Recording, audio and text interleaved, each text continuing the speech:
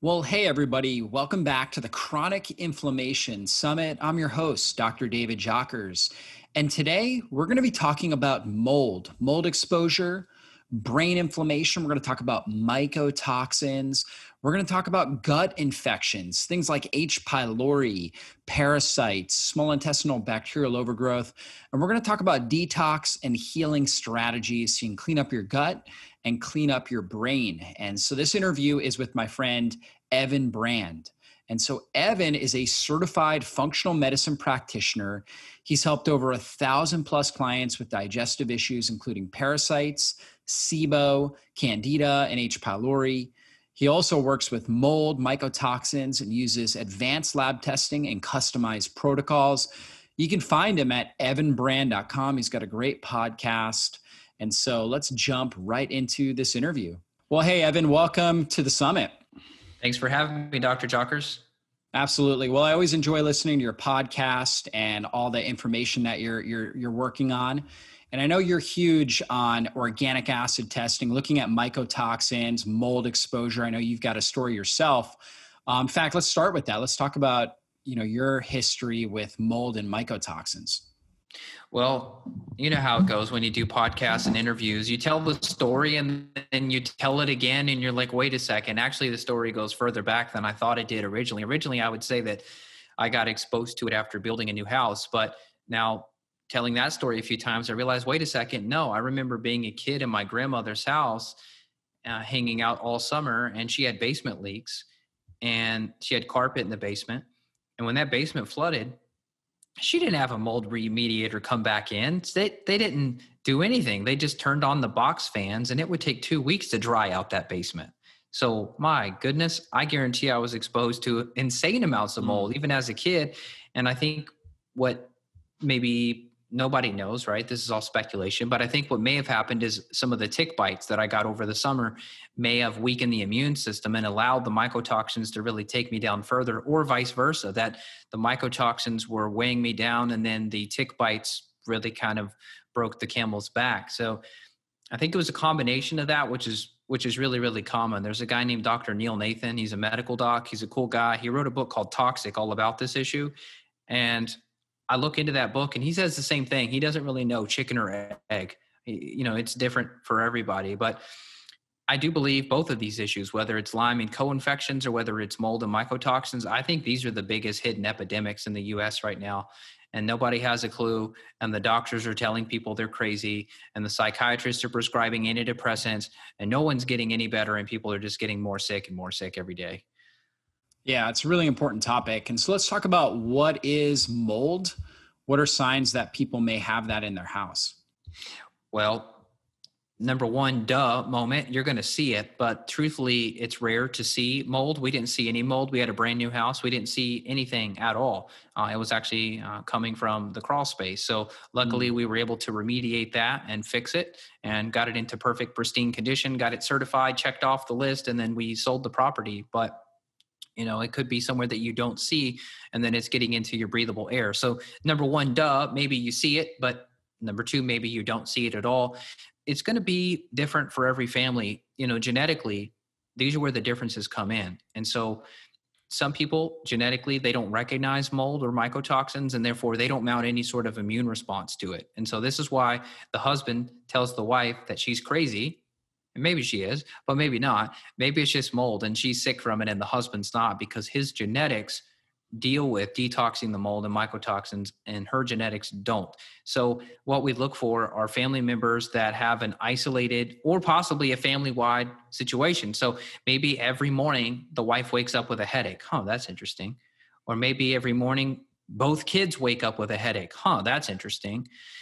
We'll look for things like water spots on the ceiling. We'll look at history like, well, did you have a bathtub overflow? Did you have a sink pipe burst? Did you have something freeze? Did you have something break? Did your dishwasher overflow? It doesn't take much to create a toxic situation. 48 hours is really all it takes. So if you have let's say you have a kitchen sink that backs up and you got a bunch of food, or you have a disposal in your kitchen sink and that bad boy burst open, you've got a bunch of water leaking down on those cabinets underneath. If that thing's not dried out in 48 hours, you've got mold growth. And it's not mold that makes you sick. It's the mycotoxins that they produce. So since molds just like plants don't have teeth. Everyone hears about oxalates and phytic acid and all these anti-nutrients in food. Same thing with mold. It makes mycotoxins. Mycotoxins are designed to basically kill out other molds and help these molds stake out their territory, so to speak. So the Aspergillus is like, hey, stay away, penicillium. And penicillium's like, no, you stay away. And so they're like battling, and they're off-gassing these mycotoxins that are battling each other. And here you are, the innocent victim, and you breathe it in. Now, if you breathe enough of this mycotoxin load in, it'll accumulate, and it'll be stored in fat tissue. It can be stored in your bile. It can be stored in your brain. And this is why, if you just look up ochratoxin is a mycotoxin that comes from Aspergillus. It's implicated in a lot of neurodegenerative brain issues. And if you just type in ochratoxin cerebellum, you'll actually find some papers on the fact that it literally damages the cerebellum, which is a part of the brain that's really important for your like motor function, coordination, balance, that type of stuff. So when we hear about people with dizziness, which is one of my main issues that I first had, we think mold. I got to credit my friend, Dr. Jack Wolfson. He's a cardiologist, our mutual friend. And I don't know why, but it was the blood pressure. So that's another sign you may have mold, is unstable blood pressure. And my blood pressure was just randomly going high, like 150 over 100, which is too high for me. I'm normally like, 110 over 75 or something like that. So I texted Jack, because he's the cardiologist, right? Jack, I'm waking up with crazy blood pressure and I'm dizzy. What's going on? And all he replies is one word in all caps, mold. And I thought, no friggin' way. This can't be true. And he was right. So shout out to Jack for helping me discover that. His wife got real sick, and she had a lot of issues with vertigo as well that was tied into mold. Sinus infections. We mentioned headaches. Food sensitivities are common. Insomnia, because it affects melatonin production. Weight gain or weight loss. For men, a lot of times weight loss. For women, a lot of times weight gain. Sorry, ladies. The inflammatory cytokines, they block your leptin receptors. So literally, you can eat all the grass-fed steak you want, but your leptin receptors block. So your body's like, oh, I'm going in fat storage mode. I'm starving to death. And leptin has to do with fat burning and satiety. So when you're leptin resistant, because those receptors are damaged, you're not going to hear the signal that says, I'm satiated, I'm full, I can stop eating, I can start burning fat for fuel, and then you start overeating. Yeah, exactly. So it's kind of crazy what happens to you. Mood issues are huge. Depression, anxiety is huge. Suicidal thoughts are huge. I share everything, maybe too much, right? I'm an open book, but hey, that's what I like to be and do, because my stories help people. So here's a story that's crazy. My wife and I went to Barnes and Noble, and we're in there looking around at books. We've got the little girls with us. We've got our kids. Hey, this is fun. I'm in the kids section hanging out with the girls. I look up at the ceiling and I see water damage on the ceiling. I thought, oh no.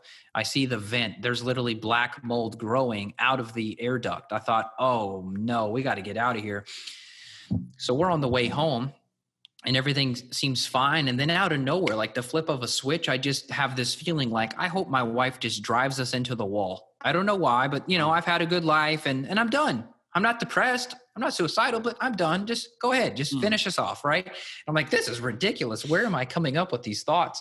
And after talking with several mold literate doctors, they said, the suicidal tendencies or thoughts that'll pop up, it can happen after an exposure. So if you go, let's say you go to your grandma's house or your mother's house and you leave and you're like, the world is ending. Maybe it's not the stress of your family dynamic. Maybe it's you've been exposed to mold. So you want to be, the problem is most people are not in tune enough with their emotions to detect subtle changes like that. I'm just super in tune. So for me, I was like, whoa, my cognitive state is altered. I did not have a trigger. Yeah. This is weird. What was it? What else should I mention? I think I've hit, vision issues. So that was another clue something was off for me is I started looking at the computer screen and everything would go like blurry. I'd blink and I'd say, oh my God, I can't see. And so I went to the eye doctor and he's like, your eyes are perfect. And he didn't say mold, but he says, have you ever considered Lyme disease? And I go, wow, an eye doctor mentioning Lyme. I did have 3 tick bites over the summer. Maybe that's it. And I started treating myself for Lyme, and sure enough, my vision started getting better. So lime and mycotoxins, they're in the same category because they can both create that Sears phenomenon, chronic inflammatory response syndrome. They can both be in the category of biotoxins that can affect various body systems. They can affect hormones. They can affect brain.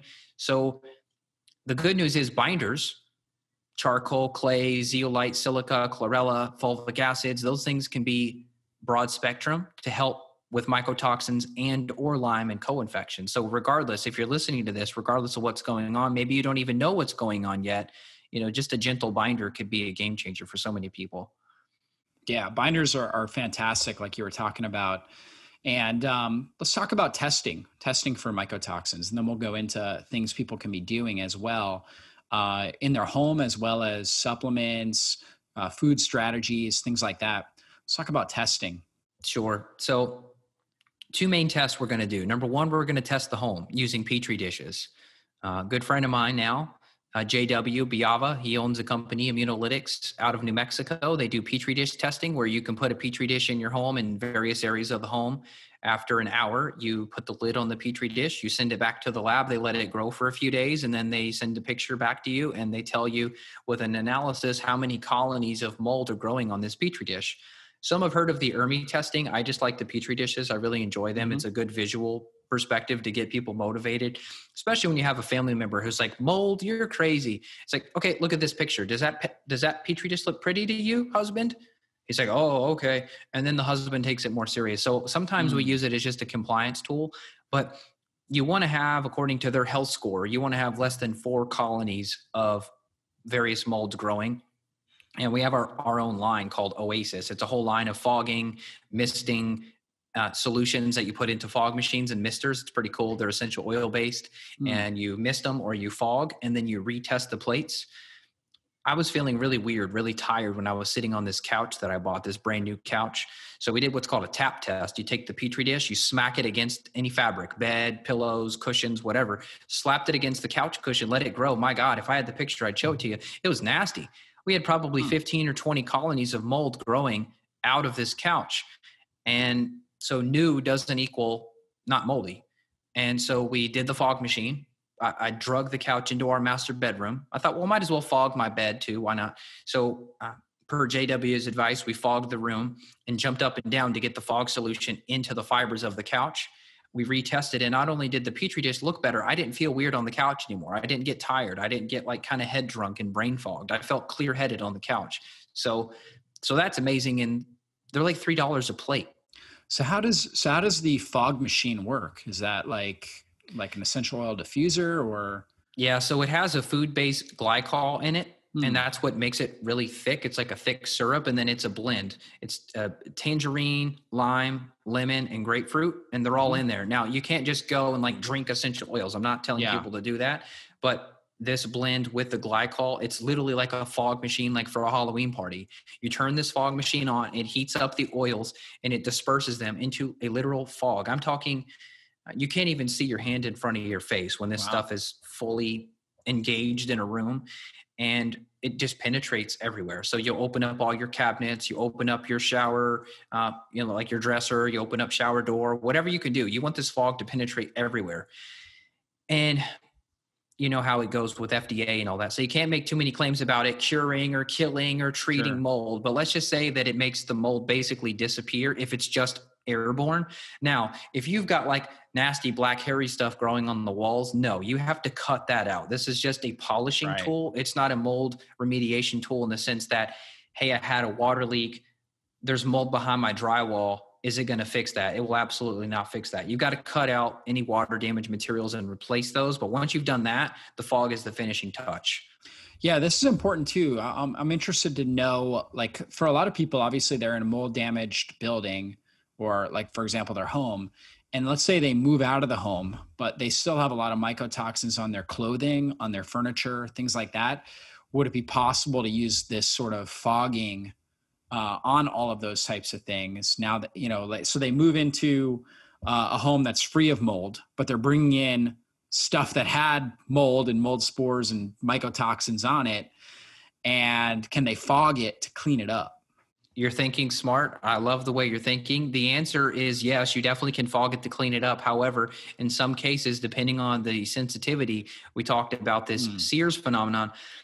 Certainly for me, that was an issue because I brought one of my favorite sweaters. It was like this organic wool sweater from the mountains of somewhere. I don't know. It was this really cool sweater and I loved it. And so we do have what's called a Oasis laundry solution. It's the essential oils, but in a more less syrupy blend for the laundry, for the washer machine. And so we put it in there, and for like 99% of the clothes, it works phenomenally. And people who previously had reactions to their clothing or fabric, you can save it. But that one sweater, every time I put it on, I got a headache. And I thought, man, I don't know if this is it or not. I can't confirm. Some may say I sound crazy, but I'm going to get rid of this thing just to be safe. And sure enough, I got rid of it and no more headaches. So in a lot of cases, yes, you can save fabrics and materials. But if it's something like a mattress, those are a little more difficult, especially if you have a multi-layer mattress, because it's hard to get everything penetrated in. Now, what I have now is like a 3-layer organic latex mattress. I've gone through several mattresses over the years. Everybody wants to sell me a $10,000 mattress, and sometimes they hook me up with good deals. So then I buy it, and then you know the deal. Yeah.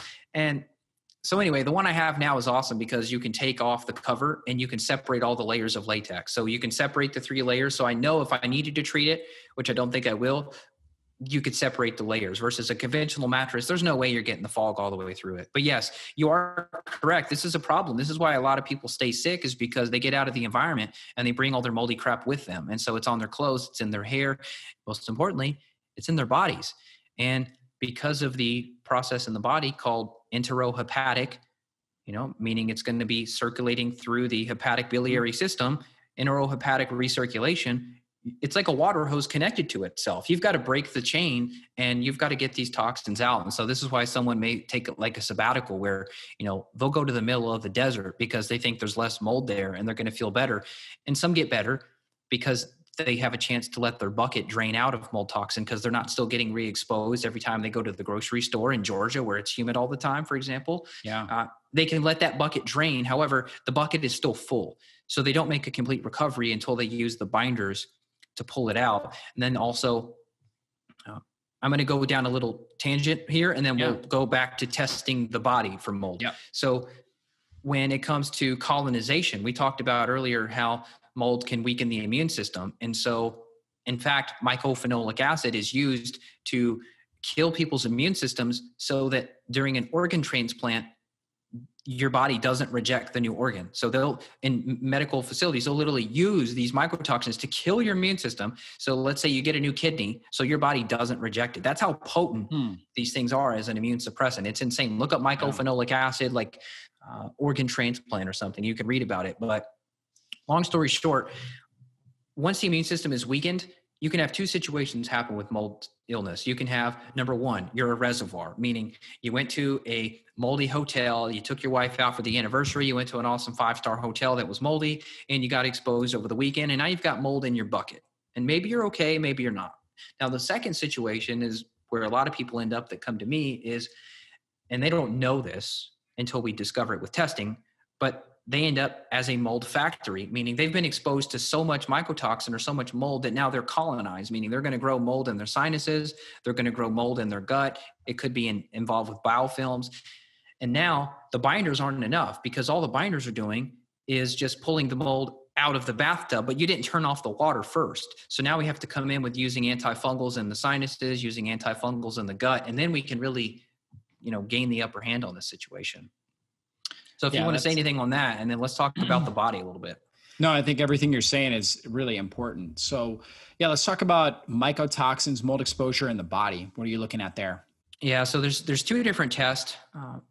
One is called real-time labs, which I've done a few. I'm just not a huge fan, to be honest, because I love organic acids testing so much. I know you and I are mutual lovers of Great Plains. And so Great Plains, we really like to do the combo test where we're going to run the organic acids with the mycotoxin because it's easy for the client or the patient to just do 1 cup of pee, and then we're going to get the mycotoxin screen done. And so we like to have people do a glutathione provocation, just meaning that we're going to stir up the bugs, we're going to stir up the molds, whatever heavy metals, whatever we're looking for. We're going to stir things up with glutathione, which is your master detox antioxidant. It's made in the liver, but as you age and As you get exposed to toxins, you make less. So we use it in supplemental form to about 5 days before we test to kind of push more mold out. We find the test is more accurate. We find if we don't do that, then we're just see the tip of the iceberg. So you may show up with a little mold toxin on the urine test, but once you start detoxing people and you retest, then you'll see a huge dump of mold come out, which is like, whoa, where did this come from? Did I get exposed? In most cases, the answer is no. It's just that they got better at detox. So that's kind of a little bit of inside baseball there. But anyway, you wake up, you pee in a cup. I mean, it doesn't get any easier than that. And you send it back to the lab, and then you can confirm not only what are your levels, but what type of mycotoxins do you have? Because not all binders are created equal. I've seen a lot of people saying, yeah, I'm taking this biotoxin, this and this binder. Okay, but the type of mold toxin you have, those binders are not that effective. So I really like to have people get the data, because zeolite may be good for zearalenone, which is a fusarium-based toxin, but zeolite's not very good for ochratoxin. Charcoal's better for that. So you may want to do chlorella for this one over here, and you may want to do pectin for this one. So you can use broad spectrum, but sometimes we'll just kind of spot treat, for lack of a better word, where if we see primarily ochratoxin, there's no need to use fulvic acid. We're just going to go in and go charcoal. And so with the data, you can be more specific, and you're not guessing, you're testing. So house and then body, with those two pieces of data, you're going to really be able to help people. Yeah, it's really good to know. And now how about the organic acid test? Do you see any certain biomarkers show up if somebody's exposed to mold? Yeah, good question. So the test is getting better all the time. On page 1 now, the whole first section, I think it's numbers 1 through 9 on the oat, you're going to see markers like tartaric acid. You're going to see furan, carbonoglycine. You're going to see methyl 2-feroic. There's a few big ones at the top there. And then in parentheses, you're going to see aspergillus or fusarium. And that's where we can tell if someone's colonized. So yeah, if you see those high fungal organic acids, you'll know, hey, you probably are colonized, and we probably need to use some antifungals. Yeah. What kind of antifungals do you like to use? There's so many that you can use for the nose and the gut. For the nose, I like Silver. I like Xlear, which is a xylitol rinse, but there's one called Xlear Rescue, which is the one with the essential oils. Super hardcore, but man, it really works. And then we will use a formula we carry called Agramax, which is it's like a grapefruit, kind of a similar citrus blend to the stuff we use in the fogger, but it's just in a drop form, and we put it in like a sinus irrigator with some saline and just boom, pump it up the nose. That stuff is hardcore, but it really works. And people that'll have, and that's grapefruit seed extract. It is. Yeah. It's grapefruit seed, but it's also mixed with like the lime and the lemon and the tangerine. Right. So there's like 4 in there. And it doesn't burn when they put it up their nose? A little bit. A little bit. Yeah. But you've got the saline. So the saline powder, you're going to mix that in. So that does calm it down quite a bit. And then you've got the opportunity where, if it is pretty intense, you could always do less dosing. So instead of 4 drops, maybe you do 1 or 2. And then if you follow it up with the Xlear with the xylitol rinse, that's pretty gentle. So that one's pretty awesome. And for kids, a lot of time we'll get them to do the Xlear, just the regular version. And then for the gut, I've got a formula I use called Microbiome Support 3. It's a blend. It's olive leaf, it's Paul d'Arco, thyme, French tarragon, tinospora. You could use possibly oregano. Systemic enzymes may be helpful. So some serrapeptidase or, some type of a lumbrokinase, some type of enzymes to kind of break down these boogers of biofilm. I like garlic could be useful, but people hate the smell. So, you really make people smell. I'm sure you've if you're just eating garlic. For sure. So if you use some of these garlic extracts we have, you'll just smell terrible. Your wife or husband will kick you out of the bed. You got to change the sheets every few days. So we try not to use that unless we really have a big problem. But I think a lot of the olives, the Paul d'Arcos, kind of those, standard antifungals, those work good. Now, I'm not a medical doctor. So if you talk to a medical doctor, they're going to say Sporanox, itraconazole, fluconazole, diflucan. I mean, look, maybe drugs are good in some cases, maybe they're needed in some cases, but when you have the Center for Disease Control freaking out right now about antifungal resistant issues, I mean, years ago it was antibiotic resistant bacteria, right? These superbugs like C. diff and stuff. Now you have super fungus. And so you've got this new strain of Candida aureus. It's this new tropical strain of Candida they're finding, and the drugs aren't working. And so call my bias the way you want to call it, but I'm a bigger fan of using the herbs. So I'm kind of biased towards those. And I don't want to say I'm anti-pharma, but I've seen people do the diflucan, fluconazole, kind of standard MD antifungal drugs, and they're no better. They're not, we'll test their oat test and they still have fungal overgrowth. It's like, whoa, you did diflucan for 6 months. You still have this much fungal overgrowth. Holy smokes.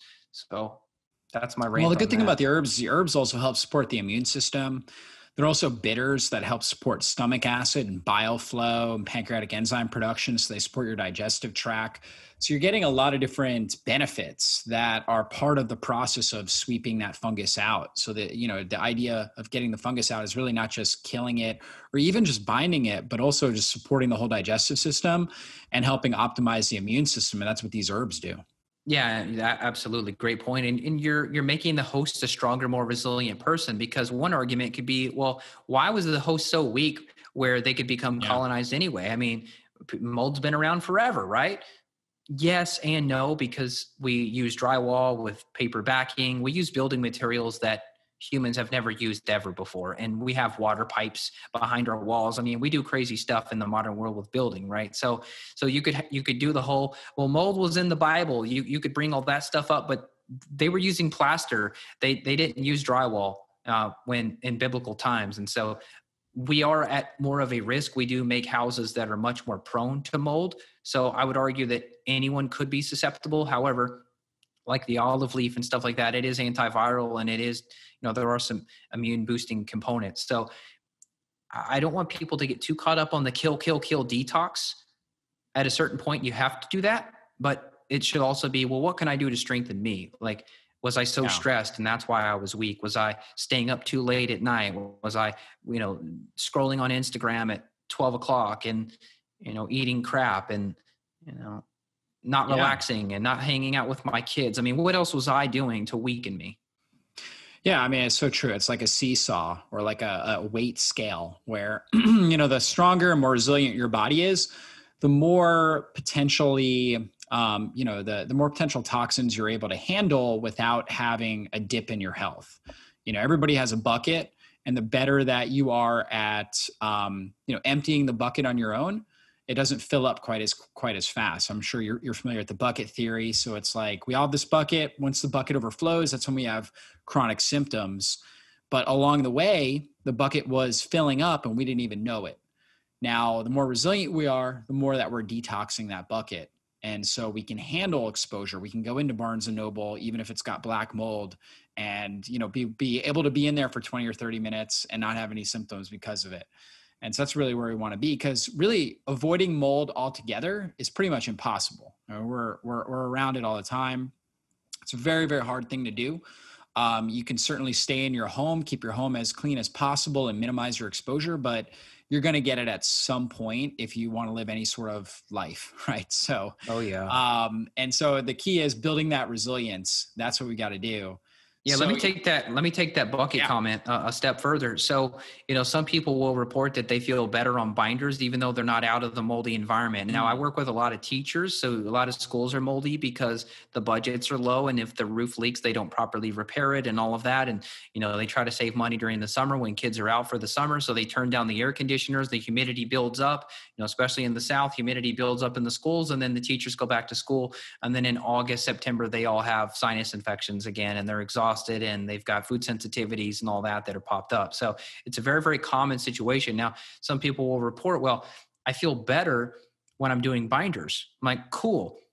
If the rate of detox, the rate of the bathtub drain is draining faster than your rate of exposure, then you can gain the upper hand. Sometimes you just tread water, meaning your rate of exposure is equal to your rate of detox. But if you do enough binders, in some cases, even if someone's still getting exposed, they can't get out of the moldy apartment, they'd have to break the lease or whatever. They can't sell their house yet. The least we can do is get these people on a good protocol. The glutathione, the appropriate binders, potentially the liver, the bowel flow support, like you mentioned, the immune support, the adrenal support is key, the antifungals. And then we can still gain the upper hand. So it's not hopeless. I don't want people to listen to this and say, oh my God, Evan's overwhelming me. I have to move. I have to sell my house. I've got to move to the desert. Not necessarily.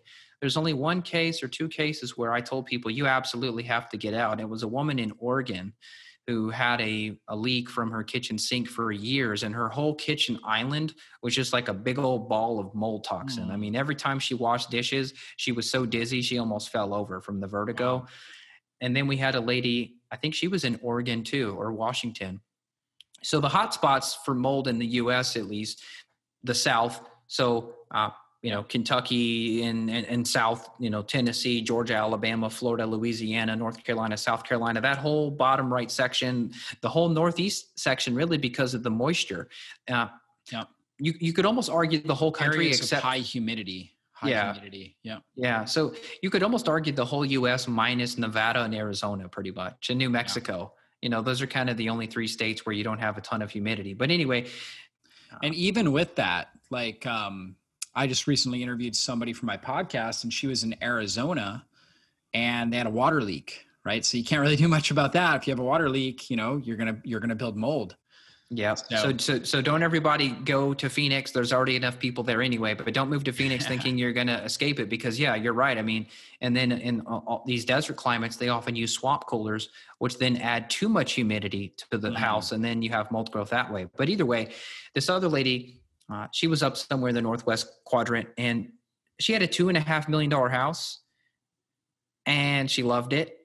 And I was like, this house is killing you. You literally got to get out of here. And the husband's like, he doesn't believe it, blah, blah, blah. And they stayed there, and she just dropped out of care because she didn't like what I had to hear. I gave her the protocol. I'm like, look, I know you're going to feel so much better.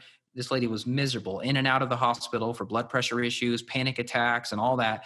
They're giving her the anti-anxiety medication, but it was the mold, and she just didn't follow through. So I wished her well. And I said, hey, whenever you're ready, I'm here to help. But you're not going to get well in that house. So there are some cases where it's bad enough on the Petri dishes that we just say, look, don't even buy the fogger, just get out of there.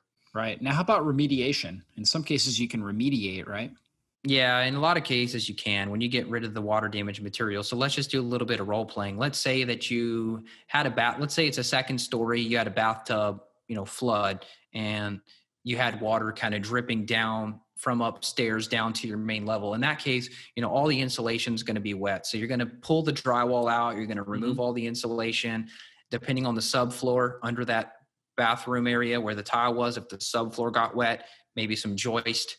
Now, if it's just some like surface mold on a floor joist, you may be able to come in with like a high percentage hydrogen peroxide.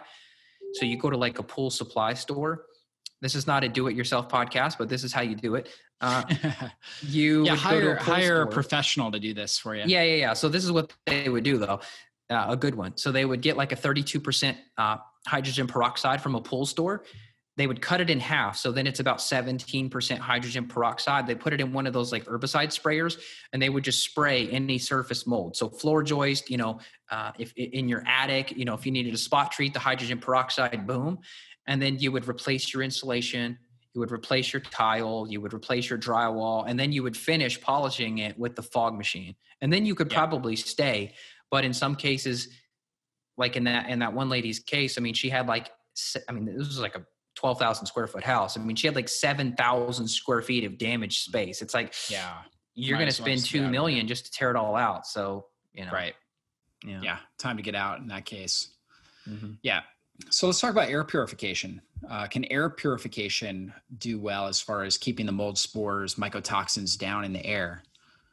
Yes, definitely. However, I'm not going to say if you have a moldy apartment, you should just buy an air purifier and then be done with it. You should still try to treat first and then use the air purifier, because you don't want to contaminate your air filter, because that's going to reduce your longevity. But yeah, I mean, there are some awesome filters that have carbon in them, like the Austin's awesome. I've got like 5 of the Austin Airs. They work great. And have you heard of EnviroCleanse? I have, yeah. They have an earth mineral technology that works pretty well too. Yeah, they're good. Austin's good. The Molecule got really popular. I have 2 of those units. I don't like the blue light. It's really annoying at night because then I have to go turn it off. I got to like cover my eyes and turn it off so I don't blind myself at night with it. Because the UV light is designed to help basically sterilize mold spores, right? Yeah, it can sort of, I think the term they use is like degranulate, where you can just blow these little particles so small that it's a non-issue. However, I didn't really like the plasticky smell from the Molecule. So yes, I mean, you can use air purifiers. I've got some ERV systems in my house, which are basically a pipe cut in the side of your house where you can literally pump, assuming the outside air is fresh, you can literally pump outside air into your house to kind of dilute VOCs and whatever else. And so we'll crank on the ERVs, 10, 15 minutes during the day, bring some fresh air in. But yes, the air purifiers are great. And, for all those people like in the wildfires, I'm hoping, like all my clients out west, they already pretty much had air purifiers going. So thank goodness they dodged a bullet. But air purifiers are not something just for fun. I mean, they're something that really, increase your longevity and cognitive function. The EPA says that indoor air is like 10 times more dirty than outdoor air. So it's a non-negotiable for me to have one. Yeah, absolutely. And definitely you should have one ideally for like every 1,000 square feet or so. You should be looking to have something in there, some sort of at least good HEPA filter. Are you familiar with the Air Doctor? It's kind of a lower cost one.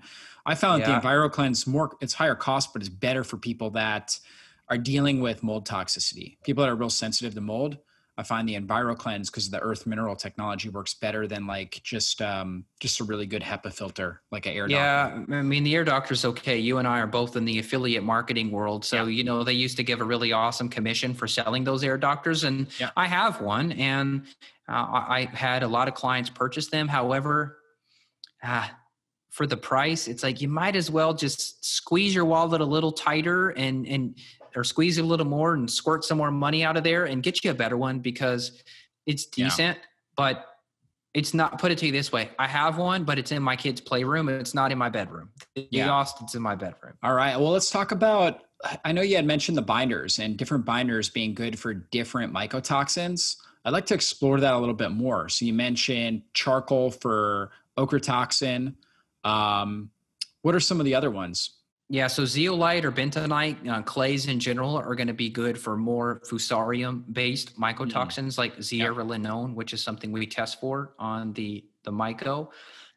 Chlorella is pretty broad spectrum. I do find chlorella works really good for ochratoxin, but chlorella can be broad spectrum in the sense that if you're going to show up with ochratoxin, maybe some mycophenolic acid, maybe some citrinin, people listening are like, what are you saying? These are different mycotoxins you're going to test your body for on the urine sample. So if you have a urine test in front of you, you're going to see these. They will not be foreign terms anymore. Yeah, the Great Plains mycotoxin urine test is what he's referring to here. Yes. Pectins are pretty good. I would say pectins are kind of broad spectrum too. We talk about pectins a lot for like heavy metal detox, but they can help with mold too. And then you've got like a prescription binder, which I use for a short term, called cholestyramine. It's a resin. So in theory, it doesn't get absorbed into the body, but it is incredibly potent for ochratoxin. I used it because the natural binders just didn't feel strong enough. So for a short period of time, I did do this. It's a compounded resin, and you literally just poop it out. So it doesn't add to your body. It only removes bad things. And so I use that. So on the prescription compound pharmacy side, cholestyramine is very helpful in some cases. For me, it almost immediately cleared up my vision. I'm talking within 30 minutes of a dose, my vision was more clear. And that's an off-label use. It was designed to lower cholesterol. So it's a bile acid sequestrant, and that's how it grabs onto the mold, is it's grabbing onto the bile and pulling it out through the stool. Yeah, because we can recirculate bile. In fact, a lot of people are doing that. Bile is what makes our stool brown. And so if you're not moving your bowels well, if you've got issues with your bile ducts, if you've got gut dysbiosis, those are all reasons why somebody may not be able to get toxic bile out through their system. So binders can really help with that. How about fulvic and humic acids? What are your thoughts on those?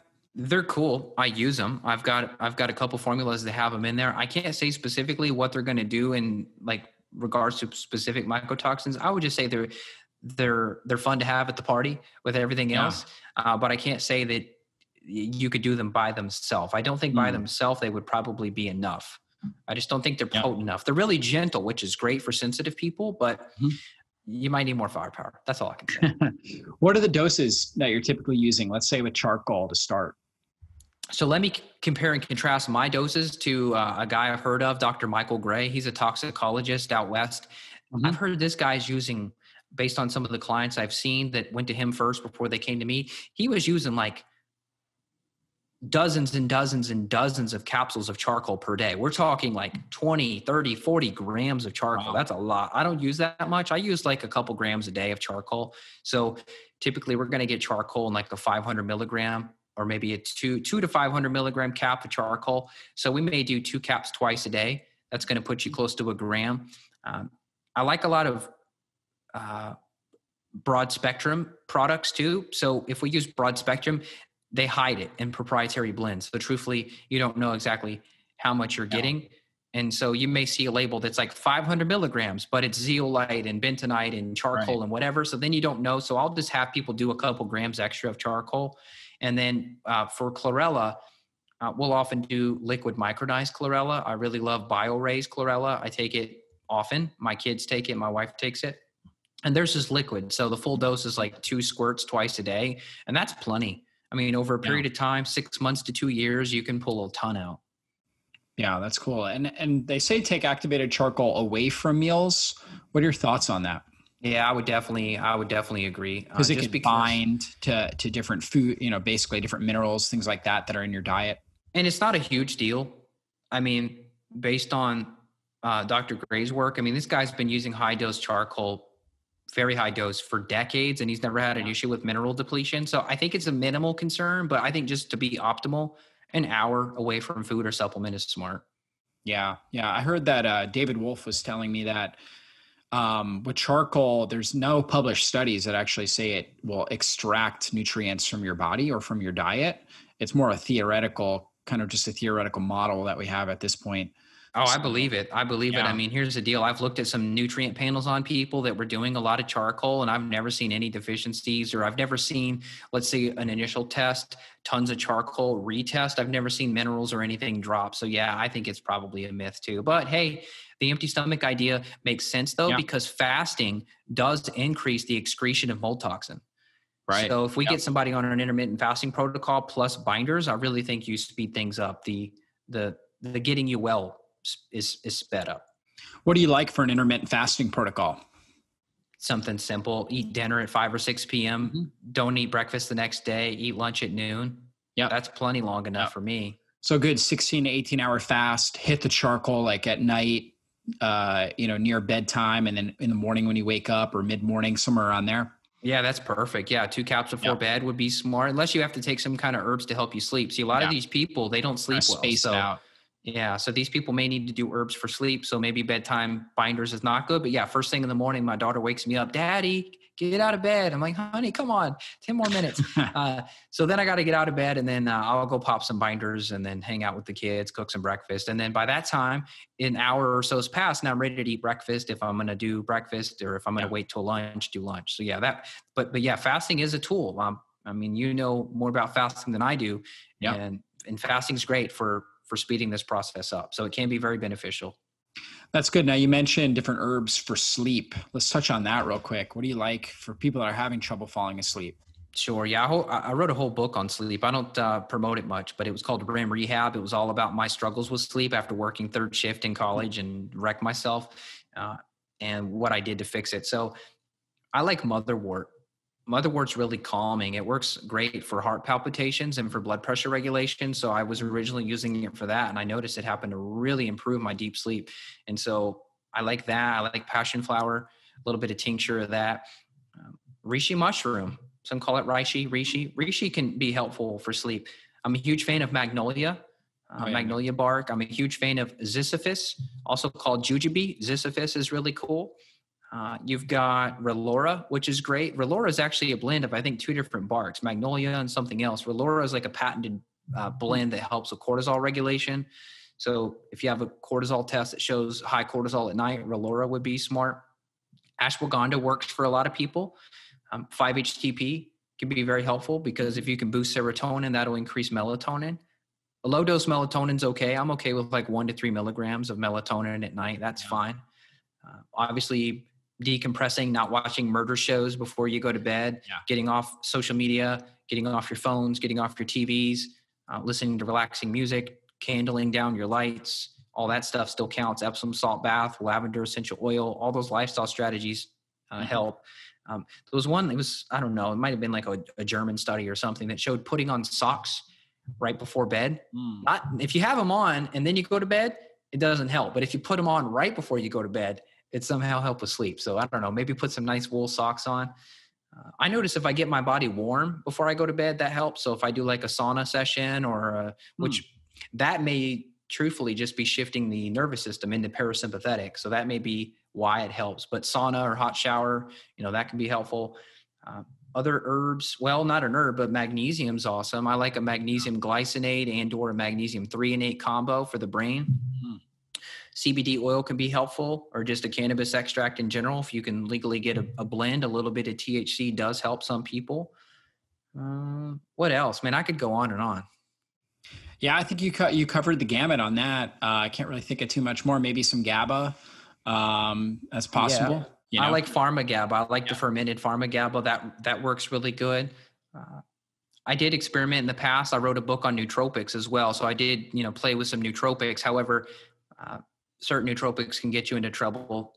Mainly Phenibut. Phenibut is one. It's a phenyl GABA, which technically it wouldn't be a nootropic because it is addictive, and nootropics by definition can't be addictive. But Phenibut, phenyl GABA, that helped me when I was really, really an insomniac in college. And you get really dependent on it really quickly, and there's a massive withdrawal potential. So I would probably not do that unless you had a doctor helping you. Yeah, better to stick with some of these herbs, which are non-toxic and you don't end up developing an addiction to ashwagandha and things like that. And, some chamomile tea, I think you had mentioned chamomile or lemon or passion flower or lemon balm actually is another good one. Valerian. And a lot of times you could find tea mixes that have combination of these herbs that can be really soothing. And some sort of warmth, like you were talking about, like a warm bath can be really helpful. Warm tea, just drinking the warm tea can be really, really helpful as well. Again, that starts to stimulate your parasympathetic nervous system and helps you relax better. So really good stuff.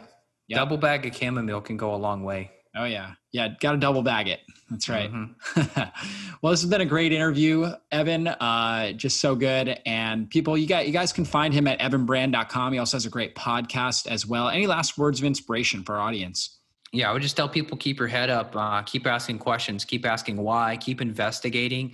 Don't assume you found the silver bullet, because there is no silver bullet. And it's really a multifactorial, complicated puzzle. And I don't say that it's a complicated puzzle to overwhelm you. I say that because it's the reality. And if you go all in on parasites, you're going to strike out, because that's what I did. If you go all in on Lyme, you're going to strike out. If you go all in on mold, you're going to strike out. If you go all in on H. pylori, you're going to strike out. So you really need to get all of the puzzle pieces gathered. That's the first step. And then I'm biased because that's what I do every day, but work with a clinician, someone who's done this 1,000 times, who can help guide you through the proper protocol. Because I assure you, you spend more money and you spend more time, just like I did, building a supplement graveyard, because you bought 20 things you heard about on a podcast or a summit. You tried them all. Now you don't even know what the heck they're doing. And there they are sitting in the pantry going bad, and you're no better off. So, hire somebody like me or somebody else who's been in the trenches for a while, and get yourself better. Absolutely. Good stuff. So evanbrand.com, you can find out more information about Evan and his coaching program. Thanks again, Evan, for joining us here on the summit. And everybody, we will see you on a future podcast. Be blessed.